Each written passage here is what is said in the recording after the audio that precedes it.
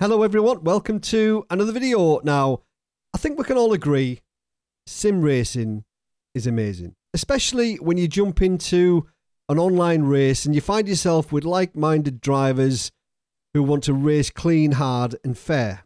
But one of the most challenging things in sim racing, or probably any motorsport for that matter, is keeping the gap to the guy in front as close as you possibly can without hitting them. By keeping the gap as close as you can means that you can literally take your foot off the gas. You don't have to push at 100%. But it also means if the guy in front can only see you in his mirror, he's more likely to make a mistake. So in this video, I'm going to give you a couple of tips how to race close and how to keep that gap to the guy in front to a minimum. Now, I had an absolutely epic race at Oulton Park in the Global Mazda MX-5.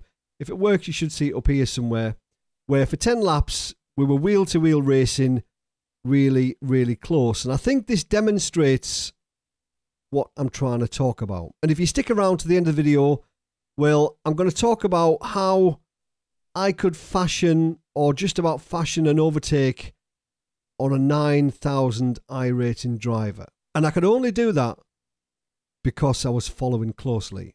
So the first thing you need to consider when you're racing somebody closely, or if you think you're going to race somebody closely, is know the driver.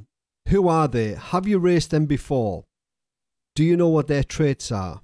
Do they race clean, or are they known for being a little bit feisty? So if you've raced somebody before in a league, for example, and you know how they drive, great. But what if you don't? What if you're racing somebody for the first time? Well, the first thing that I always do when I enter a race, when I'm entering into battle, is look at my Race Lab overlay. Now, you don't have to use Race Lab. You can use any other overlays.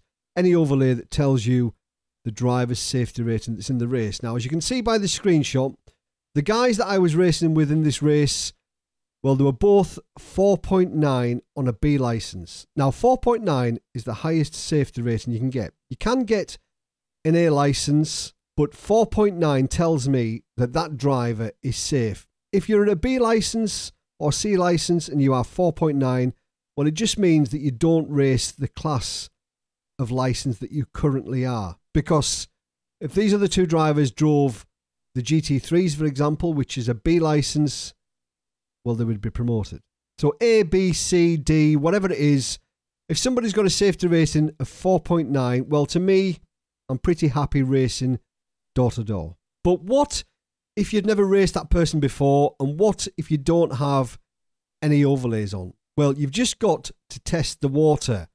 Now, I raced these guys for a few laps before we got really close, but as soon as we did, it was clear to me that Dominic was quite happy sitting behind me initially. It could have gone for a move up the long straight into the fast left-hander, but he didn't. He sat behind me and he'd followed me for a few corners prior to that, which showed me that he was safe and he wasn't going to run into the back of me. Same with the other guy. He was racing close behind Dominic, so it was clear that the three of us were pretty safe. So all you've got to do is test the water. Put your car in a position as if you're going to overtake and see what the driver in front does. If he pulls off a late defensive move, well, he's going to do it next time as well. So you might have to come up with another strategy. So that's tip number one. Know the guys that you're racing with. Now, tip number two is all about braking, and specifically your braking. If you're the following car, you've always got to brake no later than the guy in front if you're racing super close. Because chances are the guy in front of you is on the limit. He wants to get away from you. He wants to do all he can to get you out of his draft. So he's going to brake really late. You can't brake later than him, or you can if there's a little bit of a gap. You've always got to leave yourself a reactionary gap. Now, if you watch this short clip, you'll see as we go around the lap, pretty much every single corner, I'm braking before the guy in front. That gives me a reactionary gap. It's much easier for me to just let off the brakes if I need to and close the gap, rather than find myself in a position where I'm braking, I'm 100%, I've got nowhere to go, and I'm closing on the guy in front. There's nothing worse in sim racing knowing that you're doing all you can to get the car to stop, but it ain't stopping. But by leaving yourself a reactionary gap means that you don't have to push as hard, and you can think about your line through the turn.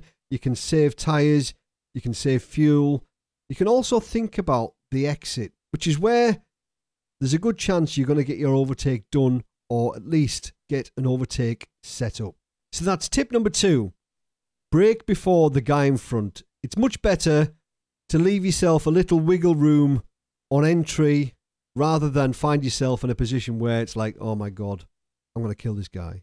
Now, tip number 3 is all about leaving space. Now, sometimes by leaving space, you're going to get overtaken. That's just the way it goes. That is racing, but you've got to leave the space. If you leave the space for somebody early on in the race, well, there's a good chance that later on, if you go for an overtake, they'll do exactly the same. But if you didn't leave space, squeeze them off track, well, that's coming right back at you. So they're my 3 tips for close racing. Number 1, know who you're racing against. Either check out their safety ratings on the overlay. You might have raced them before.